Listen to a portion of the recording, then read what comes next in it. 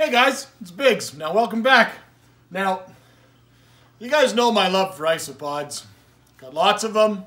We're making space for more in the room. But honestly, with my background, my science backgrounds and stuff, I begin to think that I wonder if we're actually keeping them wrong. Before you start criticizing me right away, let's watch the video, let's get into it a little bit deeper, and let's start the conversation. Maybe we could do better.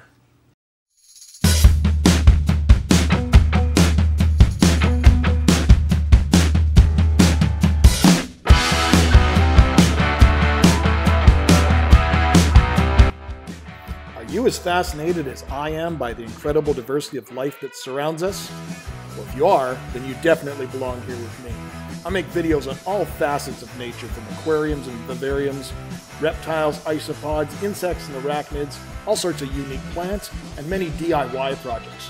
One thing I try to do is I try to dig a little bit deeper into the science behind it all.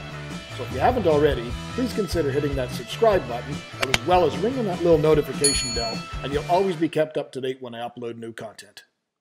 As you guys have seen many times over in many of my videos, this is one of my cultures. This just happens to be my culture of Porcilio hoffmannsegii. And it's pretty standard for the way that I keep most of my isopods. And it's pretty standard for the way most people keep isopods. You know, I'm using these are what the animals have come home in. And this is basically virgin, it's basically cellulose. It's virgin egg cartons. But they use it as a form of cellulose. Do I need this? Definitely not. But because hoffmannsegii is a large species, the males can often get a little bit territorial, a little bit more aggressive. So they do offer a little bit more visual structure or barriers or walls per se to allow the animals to have a bit more distance from each other should they need it. But other than that, if you take those out of the equation, we basically have got cork pieces, bark pieces, and then a simulated, what I'm going to call a forest floor with leaf litter. Now our soil and our substrate mixes, we've talked about that in other videos, and there's many, many different forms that people use. But we want a nice organic, loamy soil, compost that you'd find on the bottom of a forest floor. So I use things like sea soil or worm castings or a nice good organic potting mix. We use leaves of different types of plants that we find in the fall. I like to clean mine just because I don't want to risk the introduction. Whether you do or not, that's up to you. But for me, for my purposes, I collect leaves in the fall, and then I go and I bake them all in the oven for a brief period of time to make sure I'm just not introducing anything else. Offering cuttlebone, as you see there, lots of cuttlebone. I put calcium carbonate, which is a granular product. It's a product that's used in the reptile trade as a substrate for certain animals. It's a readily available calcium source. I put that in the mix as well. I also, because we have a farm, we get lots and lots of eggs. I save all the eggshells and I crush them up. So there's always a readily available sources of calcium. And then on the other side, on this one being a Porcilio, which likes it a bit drier, so you get an idea of the whole enclosure. This is the dry, tons and tons of ventilation. You know, cross ventilation, good ventilation. There's also on the lid, there's also holes on the perimeter of the lid as well.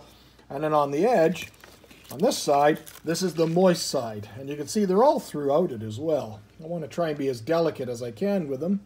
But this is their moisture sink because isopods, the order Isopoda, they're arthropods, and they're basically all another form of crustacean. They're a terrestrial crustacean. So they're more closely allied with things like shrimp.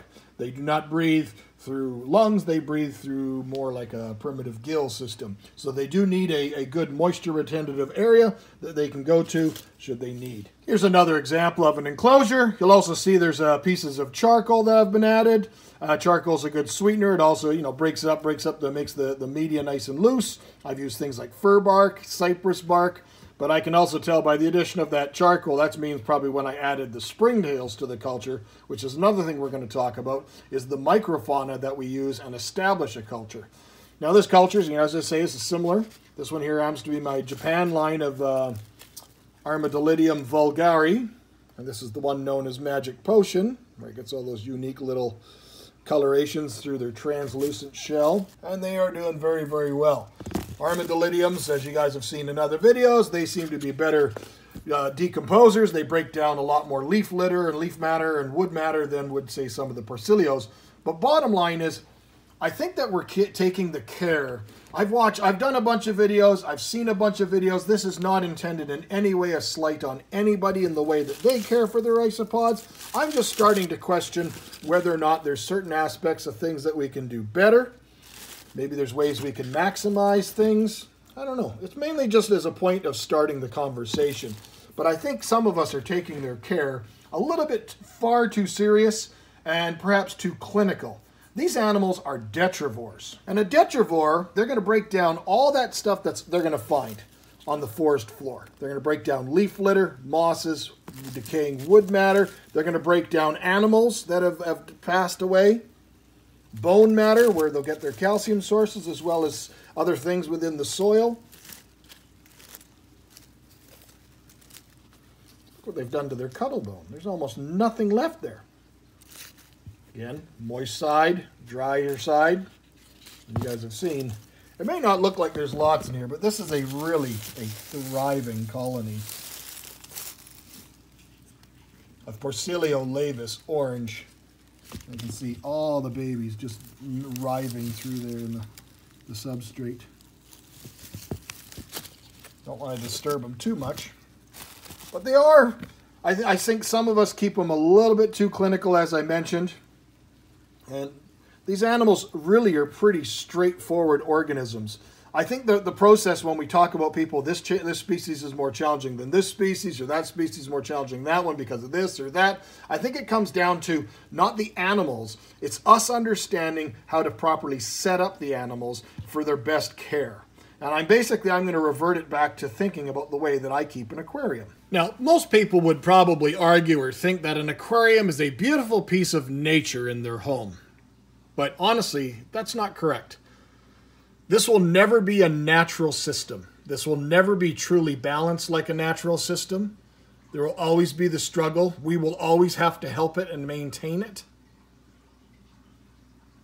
But if we look at it in the same sort of aspects in the way that we keep isopods, we want to maintain it as a natural system as best that we can. And what that means with an aquarium, you set up an aquarium, you add water, and then after you've added water, you add some life. And that is in the form of either adding some fish, which are going to produce some waste products, or by inoculating it with some bacterial strains to get life started within that system. And as it matures, the bacteria and so forth will establish, colonize, and they will break down most of the waste products that the animals, the other higher animals like the fish and the plants and stuff and the other things that go into the tank, any organic matter, they'll break that products down. And then we maintain it by doing water changes, partial water changes, and maintaining the environment. Well, the idea is the same for the isopods. Maybe we should be setting them up as a brand new container and not setting it up and setting it up sterile and just throwing some potting medium and throwing the isopods in. Maybe we should be establishing or culturing that environment first with some microfauna, perhaps like springtails and other different types of bacteria and so forth, and get that environment really truly established. And all the little parameters of the amount of ventilation, the amount of moisture, and those type of factors figured out before we actually add the isopods. I don't know. Food for thought. But bottom line is we also all know, and we can all probably agree, is that isopods are extremely resilient creatures. But if we were to go to that process of establishing that natural biological cycle, once we do add the isopods, I think it'll be a much more easier transition, and that will greatly probably reduce a lot of those immediate dies off, the transition dies off that people often refer to or talk about when they bring home a new culture. We hear people talk about isopods relate to different types of elevations and different types of pH and chemistry within the soil. And those things are all factors that all have merit as well. This is my daughter's dairy cow culture, and everyone will agree that this is a species that can thrive for pretty much anyone. And you could literally ignore this for a while. As long as they've got moisture and they've got leaf litter and food, they will thrive. They're an easy one. So why would Porcilio laevis dairy cow, for example, thrive, whereas say, most of the Cubaris species then when they come in for people, newly acquired Cubaris, and let's compare apples to apples. Let's say that both species we're talking about are both 100% captive bred, and maybe even both, let's just put it on an even playing field even more and say they both came from the same source. But the Cubaris would be much slower to establish than would be the dairy cows. And why is that? Well, honestly, it comes down to is the care.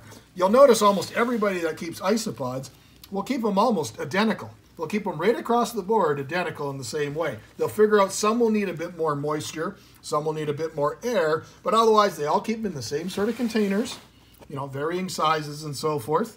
We feed them most of the same things. We'll notice that Porcilios like a little bit more protein than perhaps, say, Armadillidium. Cubaris like it a little wetter. Cubaris also perhaps like it a little warmer. But if it's an animal that comes directly from a limestone cave, it would never see any leaf litter within that cave. It would see bat guano.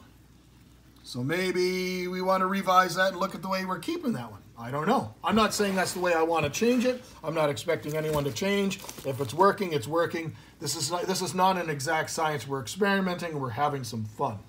Join me next week for part 2, where we're going to dig a little bit deeper into this topic. The only way we're all going to get better is by learning from each other. So thank you, my friends. Till next time, take care.